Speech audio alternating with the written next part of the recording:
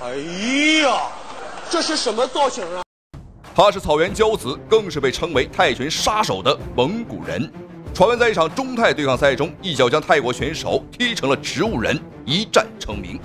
出生于内蒙古的他，自身的摔跤技术也是国内顶级。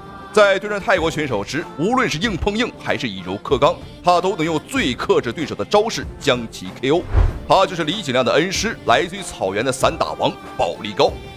他1980年出生于蒙古的这个硬核地区，从小便受到了格斗、摔跤等技术的熏陶，考上了西安体育学院，并通过自己出色的格斗技术，在20岁时便获得了散打王中王的称号。随后便一发不可收拾地包揽了国内所有大小赛事的冠军，与格斗宗师刘海龙一并成为了中国散打界的代表人物。就连刘海龙在接受采访时都在直呼保利高的打法实在太可怕。他来我们俩打几次，打4次5次忘了。我输过他一回，九运会的时候，他比较跟他打，他不打战术的。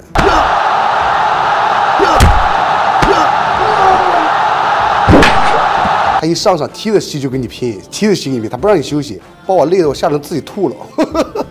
而真正让他登上巅峰的一战，就是在2003年泰国参加的中泰对抗赛。然而，保利高在后来的回忆中表示，这一次的比赛受尽了冷眼。到这个机场嘛，泰方不是接我们嘛，接完了以后，他们说给我们准备了5个担架，反正是意思是，挺小看咱们的这一批来的运动员。他的对手是有着北标西王之称的泰拳王西提戳，自身本就拥有着不俗的实力，而且当天的比赛地点是在泰国举办，天时地利人和，西提戳全都占了。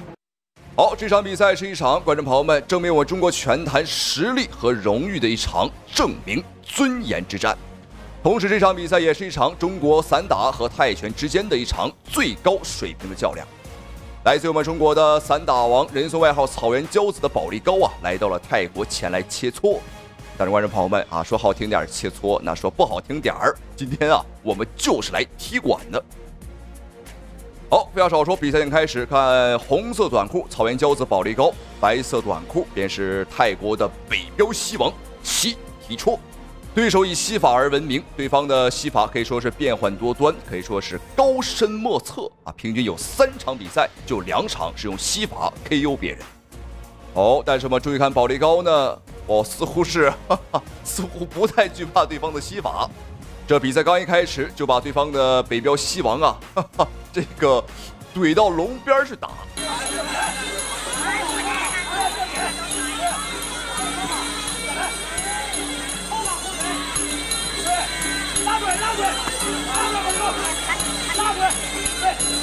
这个泰国选手不出手，这个保利高呢要点数，对，要点数打得好基础。作为泰拳呢，作为这个泰国选手打泰拳呢，他有一个基本概念，就是要重伤对手。所以呢，他有的时候呢就放弃一些，然后呢，我看机会以后给你重击。他以击倒对手为目的。对呀。保利高作为散打王，他和另一位散打王刘海龙并称为散打双雄。观众朋友们，那这2名选手的实力都很强劲在散打界那可以说是叱咤风云。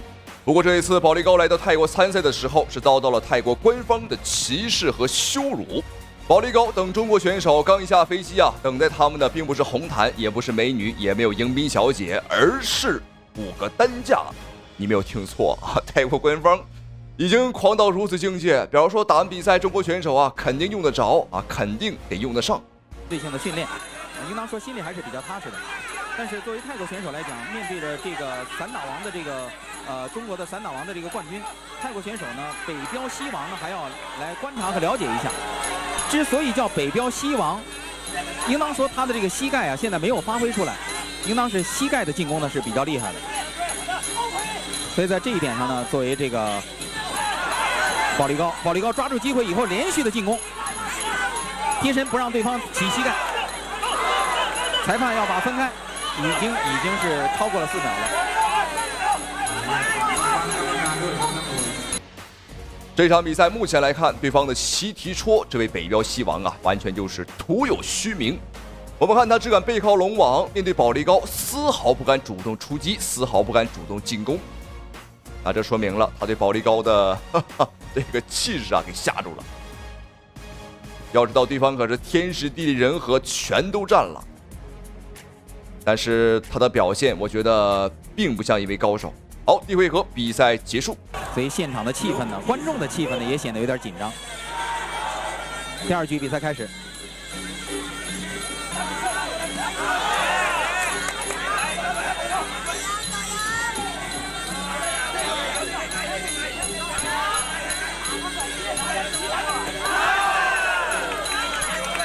第2局比赛开始以后，可以看到这个泰国选手呢是开始主动出拳，但是保利高呢非常的猛，把对方压在护绳的边上。现在保利高也非常的清楚，需要快速建立起自己的优势。所以说第2回刚一开始，我们看保利高的进攻上打得非常的凶狠。我们很清楚，客场作战啊，唯一最大的忌讳就是不要把比赛结果啊交给裁判。那如果说按照打分来讲，保利高今天肯定是凶多吉少。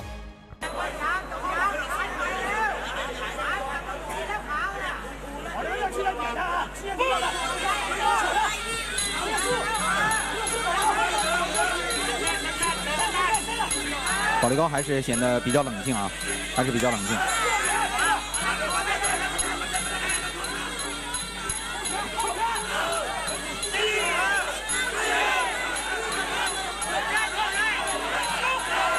超过4秒了。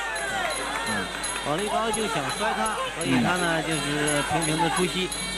观众朋友们，别看两位选手现在的出手次数啊都不是特别多，这恰恰说明两位选手啊都在寻求一个重击的机会，那就是要 KO 对方的一个机会。好漂亮，直接甩走啊，给对方一个下马威。今天我觉得保利高的实力水平啊发挥的并不是很完善。我相信有些保利高的粉丝或者散打的粉丝啊都会知道，散打王平日里的比赛都很猛。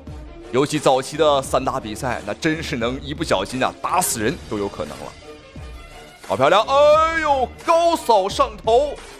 我们刚刚说到这个双方都在找重击机会，那保利高就给我们来了一个惊喜，高扫上头，让这个泰国的西提戳趴到了地上。好，一次读秒，对方还能打吗？保利高已经迫不及待了，迫不及待想过来打。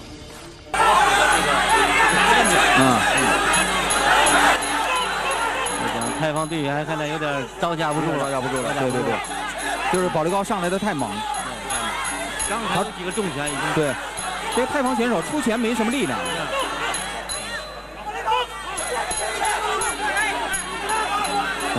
现在保利高呢是想一鼓作气，哎，对对对，那膝盖，主动靠右移高边腿，一着地。观众朋友们，惊不惊喜，意不意外？这一脚我们看泰国拳王，哦呦，已经是躺在地上蹬腿了。看情况，对方现在是出气多进气少，凶多吉少。再看一遍，哦，先是个高边腿，然后又补了一拳。